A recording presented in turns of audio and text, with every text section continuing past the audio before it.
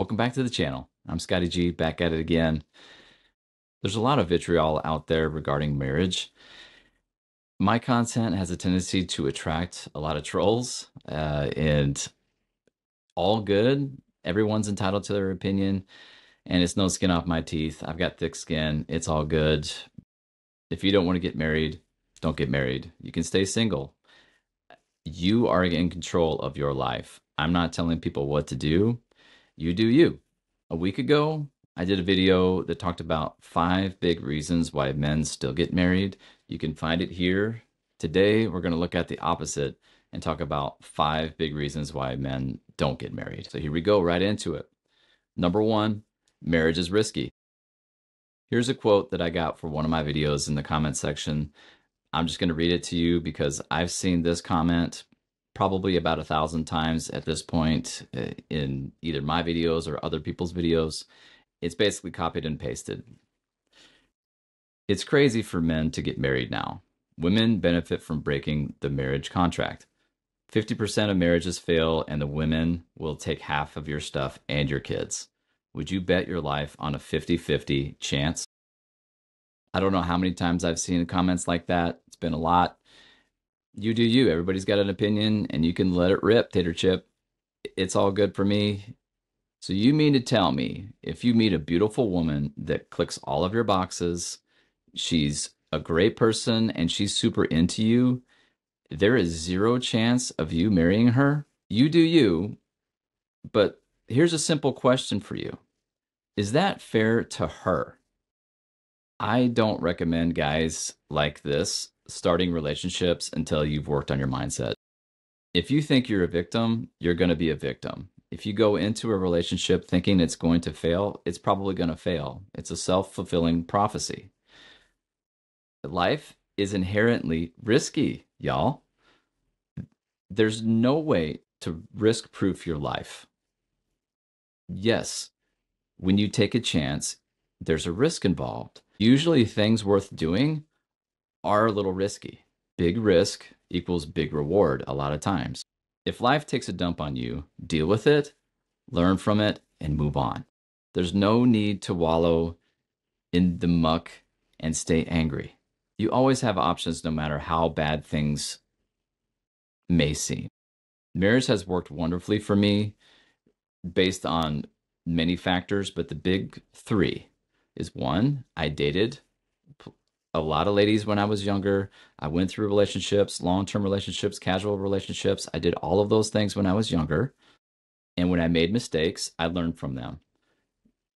Breakups happen, heartbreak happens. I learned from it and moved on. That's number 1. Number 2, I knew I had wife material when I met my wife. She clicked all of my boxes. She's a good person. She came from a good family. She's a very nice person. Very loving, very caring, very nurturing. Super sexy. I knew she was wife material because of my dating experience. And number 3, I'm always trying to be a better dude, better husband, better man, better father. I've always been into self-improvement throughout my whole life. I try to be the best version of myself possible, and my wife meets me in her efforts as well. She tries to be the best version possible as well, and she matches my effort, and it's a beautiful thing. That being said, I get where you're coming from, and I don't blame you. If you just want to date and try to make a living, make money, do your thing, I don't judge. It's all good. It's your life. But if you're looking to drastically stack the odds in your favor when it comes to marriages and relationships and dating and women and purpose and career, subscribe and stick around. That's exactly what I do here. I'm not going to give up on y'all. So that's the first reason why guys don't get married, is because it's risky. I get it. Number 2, some guys just want to stay single. They value personal space over all else. They want to be a lifelong bachelor. Live it up. It's all good. I'm not judging you.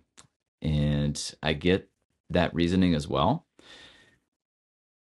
One thing that I've noticed with the younger generations, millennials, Gen Zs, is This trend towards minimalism, where they try to survive on as little as possible.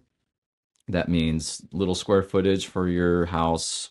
And in some cases, some people actually fix up a bus or an RV, travel, mainly because younger people are having trouble with modern economics. Inflation's out of control. Food is expensive. A lot of guys are coming out of college with a heavy amount of debt, maybe not exactly the most practical degree.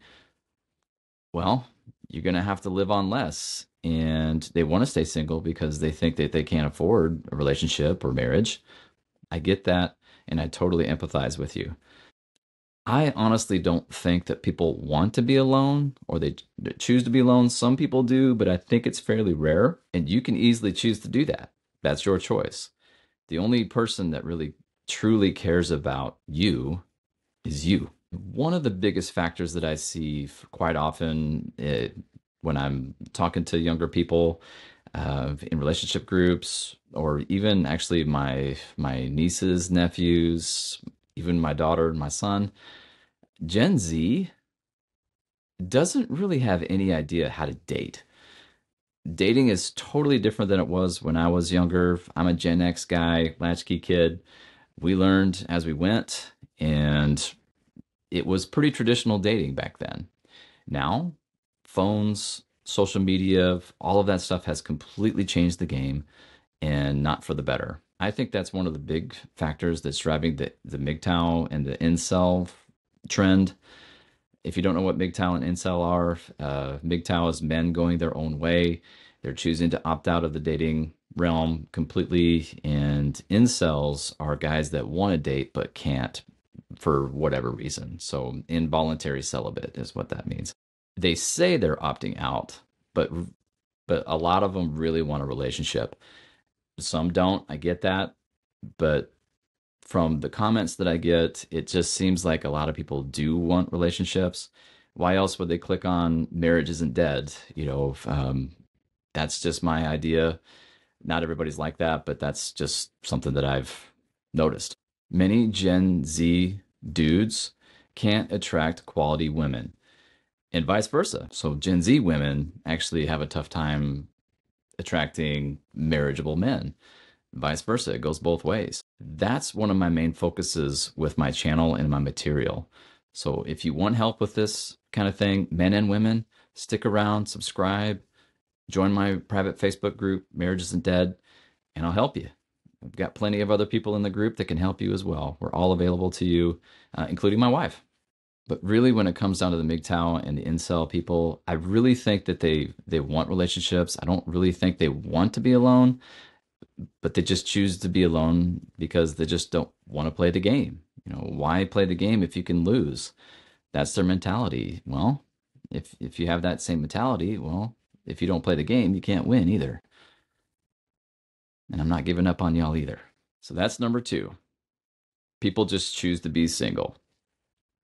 Number three, easy access to sex has deterred men from getting married. Dating apps, social media, it's changed the world for especially for high quality guys.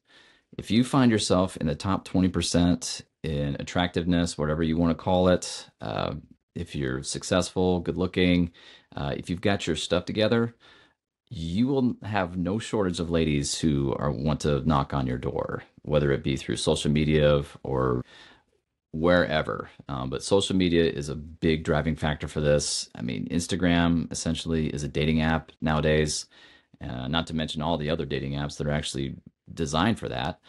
But dating apps have completely changed the game for attractive males. To them, they don't see the point of getting married because they have easy access to sex and they don't see the point of marriage. Well, what happens when you get older? You don't, and by the time you hit age 45, 50, no kids, no family, things change for you a little bit with your mentality. That's just a warning. As a 22 to 30-year-old, knock yourself out, date, figure out what you really like. You do you. So that's the third reason why guys don't get married anymore. They have easy access to sex. Number four, They're disheartened from past relationships. People get hurt in relationships. It's pretty much a natural thing. And there are three kinds of people when it comes to getting hurt in a relationship. One is the folks that get hurt and they completely step out of the game and as a defense mechanism.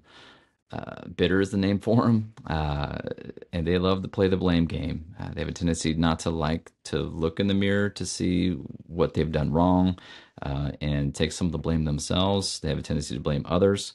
That goes for guys and gals. They also have the tendency to be the people that drop comments on my stuff and my content. Keep it coming. It's a free country. I've got thick skin. It's all good. Bring it. Okay. I'm here to help y'all. The second type of person when it comes to getting hurt in relationships are people who date whomever they can and they try to fix the person that they're dating. I got news for you. People don't change unless they want to change. You can't make them change. So the person that you meet when you begin a relationship is typically the person that they're going to be. Focus on fixing yourself and your mindset if that rings a bell for you. When you make yourself a better person, you change your mindset, you become more attractive, and you have a tendency to attract better partners. That's the second person. The third person when it comes to hurt is folks who date, they get hurt, they learn from their mistakes, and they move on. Very few people marry the first person that they begin to date. It's natural to get hurt. Pain is your greatest teacher and creates the most change in people. Those are the folks that do pretty well in marriage. They've dated around, they understand what they want, they recognize the red flags, they recognize the green flags, they understand who's a husband material, who's wife material, and those are the folks that have pretty decent marriages. That's what I want for you. I want you to be that third person. So that's number 4. People that get disheartened in relationships bow out and don't get married. So number 5, broken family background. I see this often in coaching. Not everyone has a positive view of family. Someone can grow up with abuse, neglect. They don't see the value in families, and they figure, what's the point? Broken families can have a devastating effect on someone's psyche. On the flip side of that, there are people out there that grow up in an environment like that, and they actually refuse to follow in the footsteps of their parents and choose to work on themselves and reparent themselves. I see that often. My father's side of the family was like that. He had 5 siblings, grew up in a very difficult situation, didn't have a whole lot, and they struggled. And all of those kids went on to have great families in adulthood, including my father. So some people are disheartened by this kind of thing, not all. As a matter of fact, I think it's more rare for guys to not really want a relationship or marriage. But a lot of the guys that you see on the internet are typically the negative Nancy's, the negative people are typically the loudest people on the internet.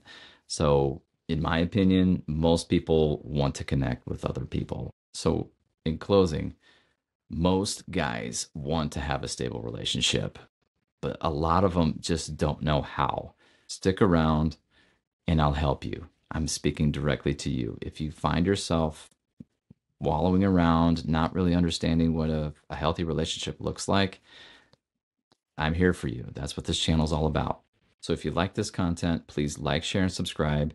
Join the free private Facebook group, Marriage Isn't Dead, and let us help you. So as always, be better than you were yesterday and be desirable.